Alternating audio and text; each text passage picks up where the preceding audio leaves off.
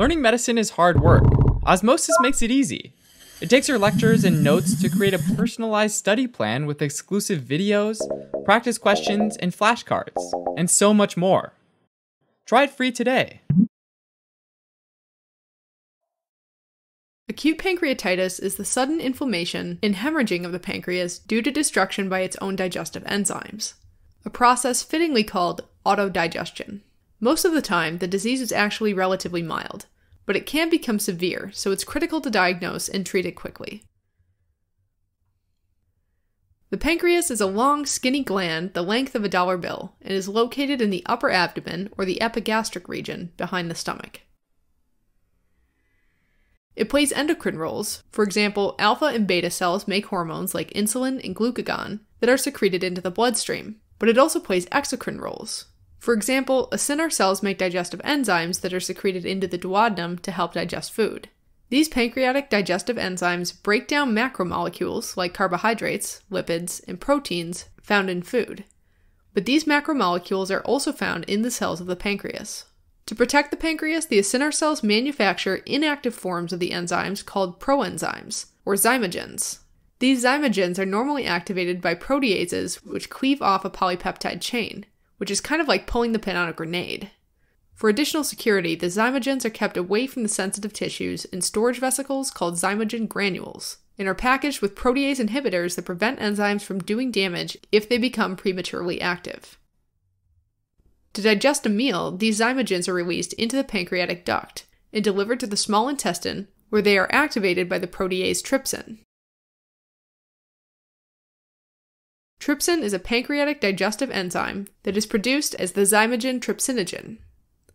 Normally, trypsinogen isn't activated until it is cleaved by protease enteropeptidase, which is found in the duodenum.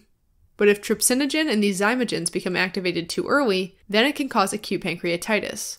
And this might happen as a result of any injury to the acinar cells, or anything that prevents the normal secretion of the proenzymes into the duodenum.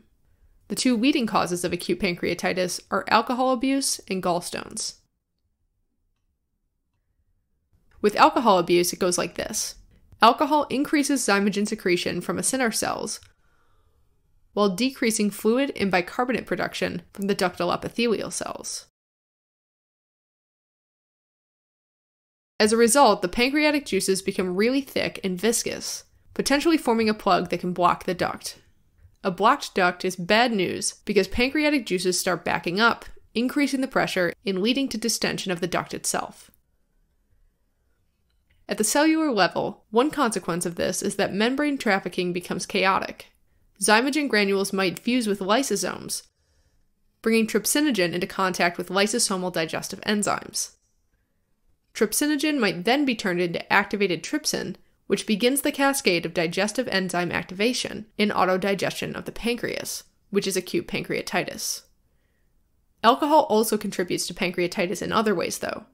For example, stimulating acinar cells to release inflammatory cytokines, which attracts a strong immune reaction. Neutrophils arrive quickly at the scene and often release superoxide and their own proteases, which contribute to the problem. Finally, it's thought that high consumption and subsequent oxidative metabolism of alcohol may produce enough reactive oxygen species to overwhelm cellular defenses and damage the cells. With gallstones, what happens is that they sometimes get lodged at the sphincter of Oddi, which blocks the release of pancreatic juices, which is pretty similar to the alcohol-induced protein plug. But the causes of acute pancreatitis are varied, and most of the important ones can be remembered with the mnemonic I get smashed, where I refers to unknown or idiopathic causes, G is obstruction by gallstones, E is ethanol abuse, T is pancreatic trauma, which is more likely if the trauma is the result of a puncture injury, like a knife wound, not a punch. S is the use of steroids. M is an infection of the mumps virus. A is the result of autoimmune diseases. The second S is the result of scorpion sting, which is probably the most exciting item on the list, and one of the more rare causes. H is a cheat and stands for both hypertriglyceridemia and for hypercalcemia. E is trauma from a procedure called endoscopic retrograde cholangiopancreatography, or ERCP, which is a technique used to diagnose and treat various biliary and pancreatic diseases. And finally, D stands for drugs, like sulfa reverse transcriptase inhibitors, and protease inhibitors. So in acute pancreatitis, there's pancreatic tissue destruction that results from the protease and inflammatory response of the body. And this can cause tiny blood vessels to become leaky and sometimes rupture. Ultimately, all of the extra fluid or edema causes the capsule of the pancreas to swell. And unfortunately, there can be some activation of lipases, which go on to destroy the fat around the pancreas, or peripancreatic fat. All of the digestion and bleeding can actually liquefy the pancreatic tissue, a process called liquefactive hemorrhagic necrosis. In addition to destroying the pancreas, pancreatitis can cause some serious complications, like the formation of a pancreatic pseudocyst. A pancreatic pseudocyst forms when fibrous tissue surrounds the liquefactive necrotic tissue of the pancreas, and this fibrous tissue develops a cavity that fills up with pancreatic juice. Abdominal pain, loss of appetite, and a palpable, tender mass, which follows a bout of acute pancreatitis, are suggestive of a pancreatic pseudocyst. In addition, serum amylase, lipase, and bilirubin might sometimes be elevated. An abdominal CT scan is the best way to image a pancreatic pseudocyst. Since they swell in size, pancreatic pseudocysts have the potential to rupture, causing hemorrhage and a release of pancreatic enzymes into the abdominal cavity, which would lead to a massive inflammatory reaction. That pseudocyst can also get infected, often by E. coli, and turn into a very dangerous pancreatic abscess. This presents similarly to the pseudocyst, but with the hallmarks of an infection, including a high fever and high white blood cell count. Other complications of acute pancreatitis include serious internal bleeding or hemorrhage from a damaged blood vessel, which can quickly develop into hypovolemic shock.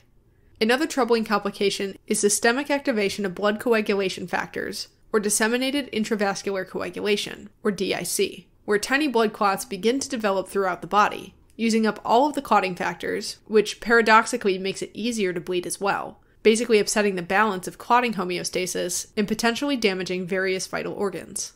Finally, acute pancreatitis can lead to acute respiratory distress syndrome, or ARDS, which is where massive pancreatic inflammation leads to leaky blood vessels throughout the body, which makes it hard to breathe. ARDS is the leading cause of death among individuals with acute pancreatitis.